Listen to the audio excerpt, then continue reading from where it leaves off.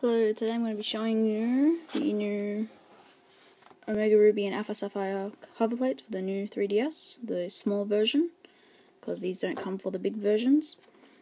And I'm going to cut back after I've put them on the DS to save a little time and show you what it looks like, and I'll give you a little feel of how it looks on the system. Okay, so this is how they look on the system. So this is the front plate, the Groudon or Groundon, however it's pronounced. So there's the printed on texture. So it is very glossy, but so you can see fingerprints and stuff, but they don't really get fingerprints over here. It feels kind of interesting. It doesn't feel as bad as the glossy plates if you don't like the glossy feeling, because there's something to grip onto, so I like that. And then there's the back. I personally like the blue better.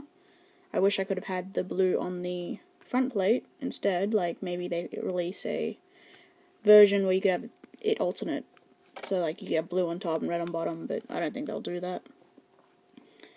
So again, the front and the back. You can see the back, you can see the battery, the SD card, little stylus, and on the front it's not as much, but there's also the barcode, so if that bothers you, you might want to do the technique where you slide a piece of paper in the front and the back, or maybe just the front, or maybe just the back, depending on what you like. And I'll show you what that looks like in a second. Show you the whole system spread out.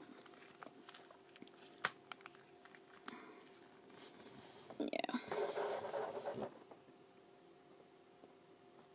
Yeah, it's not bad. So I'm going to cut back to when I put the papers in, so maybe you can see if you like it with that, because I think I would like it not to see the battery as much.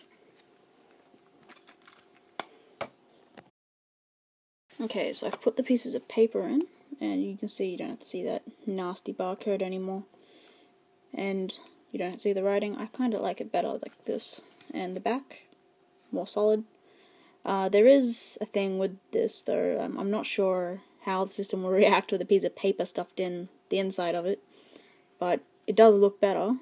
I wonder if Nintendo will put any kinds of warnings out about putting paper into your DSs, because I know a lot of people on the internet are doing it.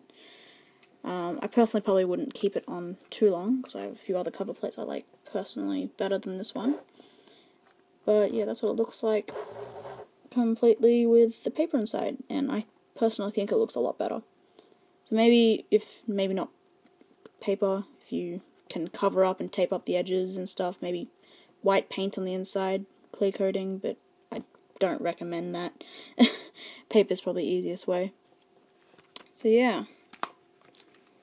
So just, what do you think about the Omega Ruby and Alpha Sapphire cover plates? Do you want the switch like I do, where you want the freaking blue on the front, the red on the back? Personally, I like the blue games better. But yeah, leave a comment, a like, and we'll see you in the next video.